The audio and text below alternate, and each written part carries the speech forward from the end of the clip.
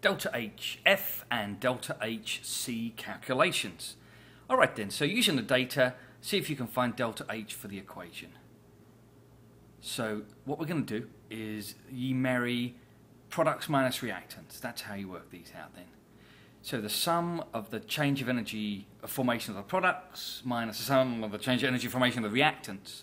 So put those numbers in just underneath. Don't forget to quadruple that one and pentuple that one, because you've got 4 and 5 respectively in the coefficients.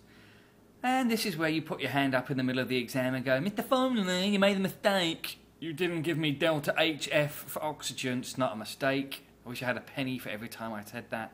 It's not a mistake. Let's write out the heat of formation for oxygen. Making 1 mole of oxygen gas from its elements in the standard state, nothing's changed. Nothing's changed, so it's 0. We don't put 0 in the book. Alright then, so the products minus reactants. Keep an eye on the signs, a couple of minuses there. And so hopefully delta H comes out at negative 2875.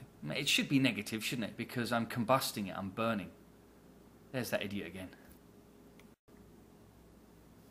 Alright, the second and last question. Calculate the heat of formation for ethanol using the following data. Now, even I'd have to sit and have a little think about this. I'm not going to use state symbols because there's no room on this active board to put those in, really. Well, let's start by writing out the equation for the heat of formation of ethanol. So making 1 mole of ethanol from the elements in a standard state. So just 1 mole of ethanol there. Now you'd have to put the state symbols in, but I'm not going to because I'm going to run out of space. And that's the heat of formation of ethanol, delta Hf. We don't know what that is. So let me write out the other 3 equations. The heat of formation of carbon dioxide, making 1 mole of carbon dioxide from its elements in its standard state. Now I know carbon, is it diamond, is it graphite? C's okay, I checked the textbook, C's okay for this. Next one, the heat of combustion of hydrogen, so that's burning 1 mole of the substance. That's the energy change associated with that. Completely burning, if you will, or combusting in oxygen, that's another alternative. And finally, the heat of combustion of ethanol, so burning 1 mole of ethanol completely in oxygen.